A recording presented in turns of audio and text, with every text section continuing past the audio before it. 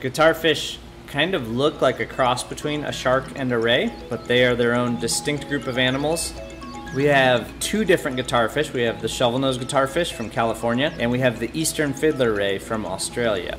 They have skin like a shark, but then they have a mouth like a ray on the underside of their body, and their front half kind of looks like a stingray, but they have the tail of a shark. They don't have a barb on their tail. They have a long, powerful swimming tail like a shark might.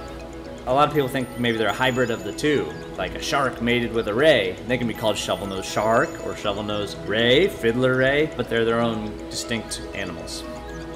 Guitarfish behave a lot like a ray or like the bottom-dwelling sharks.